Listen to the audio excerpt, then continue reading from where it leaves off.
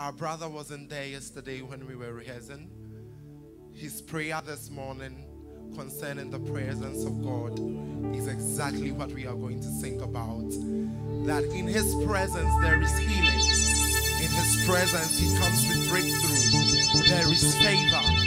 And He is the strong tower that we run to for refuge. Hallelujah. And we believe that as you sit here, you're going to receive that which you are praying for, that which you are seeking for, and that which you are believing God for. Amen.